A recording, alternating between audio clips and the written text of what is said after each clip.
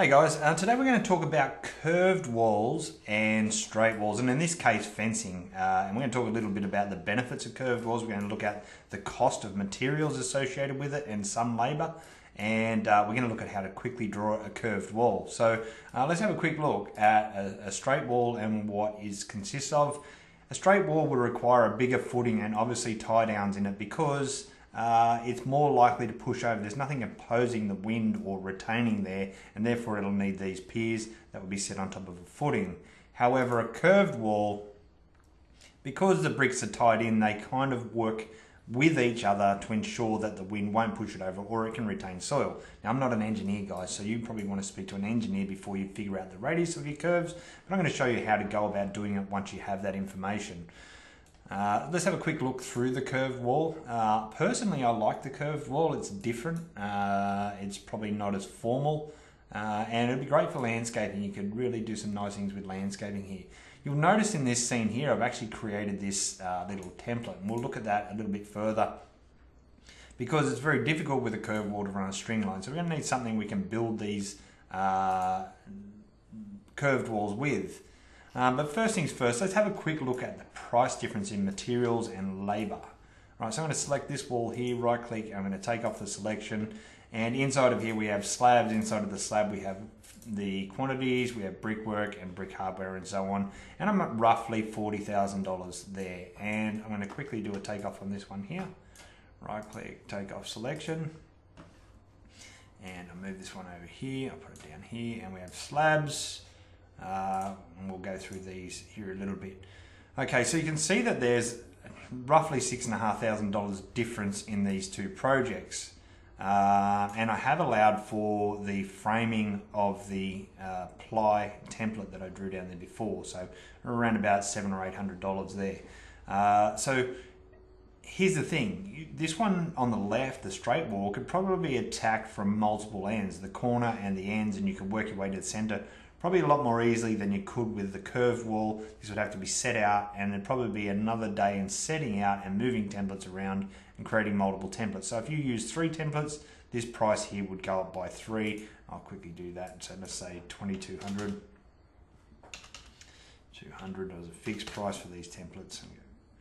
There. And now you can see we're at 35, so about $5,000 difference, and obviously there's going to be more time involved in digging footings and so on. So you know what, I don't think it's a cost thing that would drive you towards a curved fence. Potentially, if you were retaining soil, your engineer could tell you there'd be a better solution. So all in all, the prices are similar in this amount of distance. So I've got 24 meters by 43 meters here. And that would be an external fence, and obviously there's going to be contingency and council fees and all that kind of stuff. I haven't got into that, guys, but that could quite easily be added if you wanted to. So I'm going to close down these takeoffs here, and I don't want to keep that open, and no, I don't want to keep that open. And what we're going to do now is we're going to look at how we would start drawing a fence. And so as you can see, I've drawn 3 curves here. But there's an easier way than just using an arc tool because it's kind of unreliable, and it's ideally all of these segments of the arc are actually the length of the brick. So I'm going to show you how to do that. And the first thing you probably need to know is this is a standard sheet of ply. So in Australia, 2400 by 1200, which is a 4x8 sheet in Imperial, and it's pretty standard around the world. And ideally using a sheet of ply, and you can see over here I've used a different radius, so I've got 3 sheets of ply to get that there, but I'm just going to do a 2-sheet radius and we'll have a quick look at it. So what I need to do is, what I've done is I've come out half of the sheet here and half of the sheet from the center, and that way this is where I'm going to start my radiuses from. And instead of using an arc, I'm going to use a circle, but the first thing I need to know is the dimension, the distance of half the circle, right? So here I've drawn a line here. I need to divide this line into 2, so I found the center point, and I need to know this distance here, which is the diameter of the circle, right? 1697. So what I can do now is I can use my circle tool, which is C, and I can quickly just draw my circles in. And you notice in the bottom right hand corner here it's 1697. Okay, and I'm going to need another circle here, which will be 1697 as well. And now you can see that my curve is going to be a lot shallower on this particular example. But what I also need to do is I need to actually divide it so the distance, because SketchUp is actually drawing straight lines to create a curve, I want them to be as close to the length of my brick plus the perpendicular joint so that I can ensure that my template is working to brick sizes. So what I did is I right clicked on the circle and I've gone divide.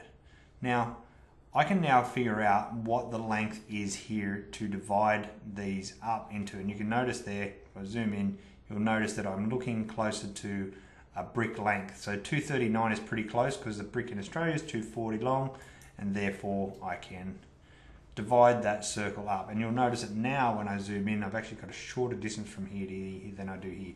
And essentially that enables me to divide my lengths up, and you can see that here I need to divide this length up. So divide, and I want to get as close to the size 242, and I want to do the same here. Divide.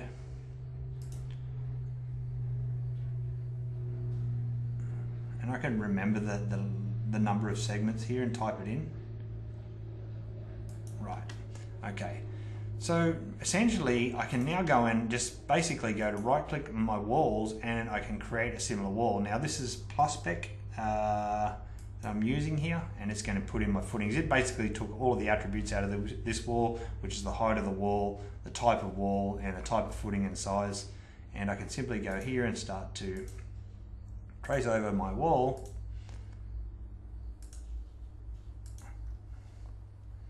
Right, and I'm going to come across a change in direction here, and I'll show you how this all works out in a second, guys, because this is kind of pretty easy to do because it's working my brick dimensions, and therefore will have less waste, less cuts, faster erection of the wall. Okay, almost done. Get in there, double click. Okay, and now I have my wall drawn.